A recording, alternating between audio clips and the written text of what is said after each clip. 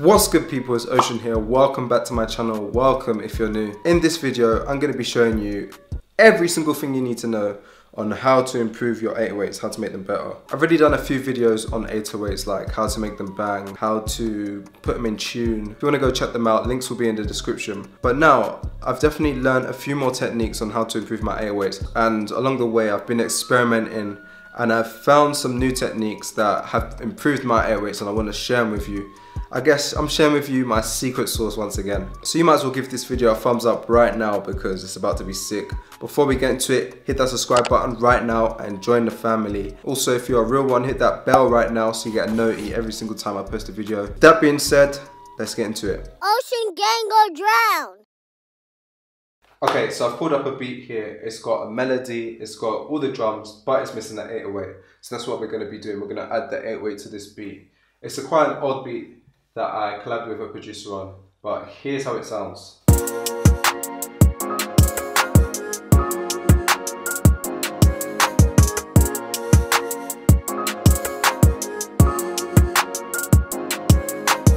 So when it comes to adding 808s in Logic Pro X, there's two stock plugins you can choose from. You can choose from Alchemy or the EX24 sampler. Personally, I always go for Alchemy unless I'm going to be using 808s that glide. Then I would choose the EX24 sampler because it's a lot easier to do and it sounds a lot better. First, I'm going to show you how to use the 808s in the Alchemy sampler, and then after all of that, we'll come back to the EX24 sampler and I'll show you how to glide. So you're going to open up Alchemy, you're going to hit File, Initialize Preset to get rid of all of this, and then now it's blank. All you have is this one oscillator, Saw A.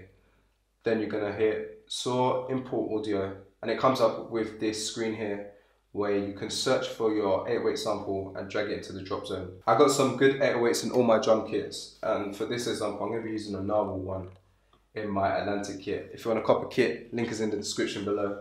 So I'm just going to drag that in right there. I'm going to hit Sampler and Import. So now Alchemy, it's auto mapped my 808 to my keys, so it's auto assigned it. I can play it in now. When it comes to choosing the notes for the 808, the easiest way is to use the notes in the scale that you use for your melody. Here's my melody right here.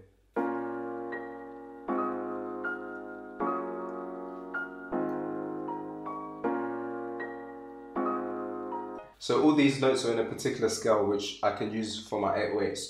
Or even easier way, if you don't really know what scale you played in, you can just use the bass notes. Now when it comes to the pattern, the simplest way where you can never go wrong is to literally have your 808s playing on top of the kicks. So this is my kick right here. That's the kick pattern. So I can just duplicate that and drag that down to my 808s. It's a bit out of tune, so I'm just going to look at the bass note. The first one, which is A sharp. I'm going to control everything on just the 808 notes to the first bass note. Now that's a really simple 808 bass line. I can actually control everything and move it down a few octaves and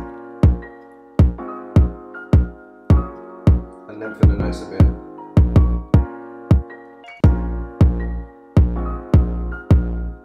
So what I'm going to do, I'm actually going to delete those notes and I'm going to try and find a bassline melody to go with it.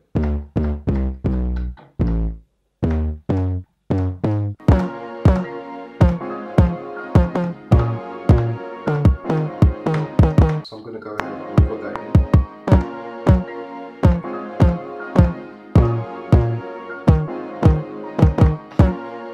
And we've got the 808s playing at the same time as the kick. Now to lengthen these notes, I'm going to command A, shift and backslash. So it forces legato and they play the whole way through.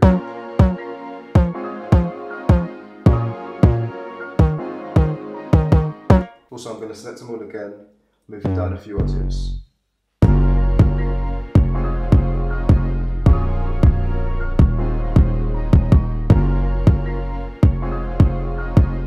Now we got a little bass line going there.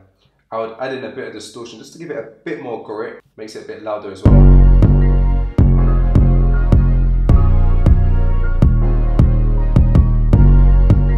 And then in terms of mixing your 808s, I like to mix it against the kick. So if you look at the EQ of my kick, I take out a lot of the bass, a lot of the low end, and I raise it around the 200 Hertz. So it actually punches. Now we're going to do the opposite to the 808. If I go to the EQ, I'm going to drop it slightly in the 200 range, and I'm also going to take out some of the low end as well. So now they're not competing with each other.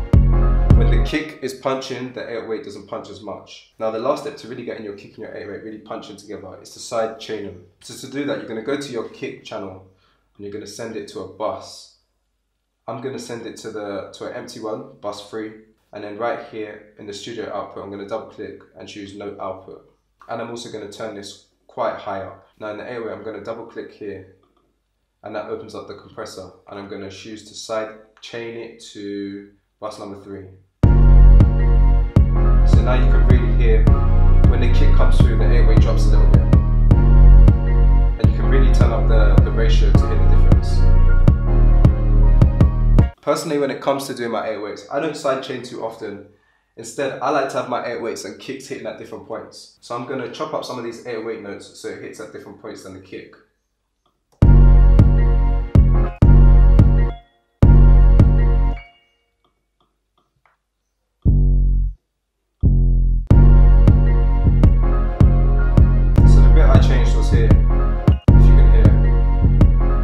Comes in just before the kick, and once you sidechain it, it doesn't really sound too good together. So that's the main reason why I don't do it. But yeah, that's how you do your 808s with Alchemy. Now the second way I want to show you is if you wanted to use glides, then I would use the EX24 sampler. So I'm going to go ahead and open it up. So I've got the sampler open right here, and by default it comes like this. To drag your 808 in here, you want to click edit, and then you're going to choose your 808 and just drag it in there.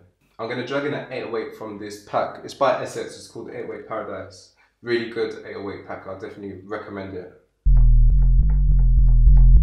So I've dragged it in and it auto assigns to the keys. But again, it doesn't automatically pitch it. If you wanted to do that, you need to find the pitch of your 808. To do that, you can open up Audio Effects, go to Metering and choose Tuner. So I'm pressing the C key and it's telling me that it's in B before it was saying C, but it seems like it's in the middle of B and C. So we can come back to the EX24 sampler and we can adjust the tune. So I'm just going to move it up a semitone. So it looks like now it's in tune, it's in C. So we've got that there. Now when we exit it, we want to save this. So I'm just going to save it as something random. So we've got the 808 in our sampler right now. So to add in our glide effect, because right now it's playing one at a time. We're going to go to legato, we're going to choose the legato, and in this glide section we're going to raise it up a bit.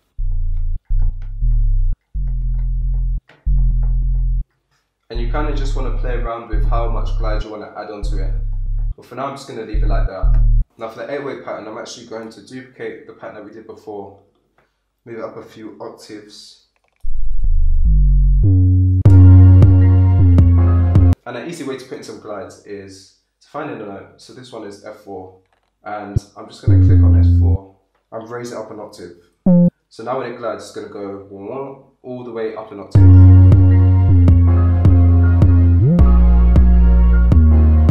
Of course, you don't have to do it to an octave, but that's just an easy way.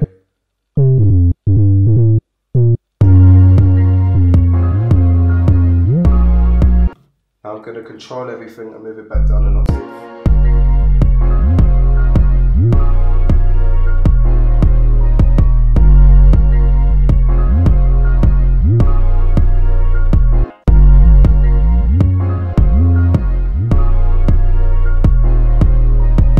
So that's it for the glides right there. Again, if you want to add in a bit more grittiness, make it a bit louder, you can add in some distortion and you can EQ it to your kick. But yeah, that's about it for my 808 secrets. That's all my sauce right there. So you guys can go ahead and improve your 808s. These are all the things that I do to make better 808s. I hope you guys enjoyed it. If you did, smash that thumbs up button below and let me know in the comments what you guys think if it did help you improve your 808s. Shout out this person from the last video. Thanks for commenting. If you want to get shouted out in one of my videos, leave a comment and I pick someone completely random to shout out. I hope you guys enjoyed it. Make sure you follow me on Instagram at ProdByOcean. And yeah, that's about it for this video. I'll see you guys in the future.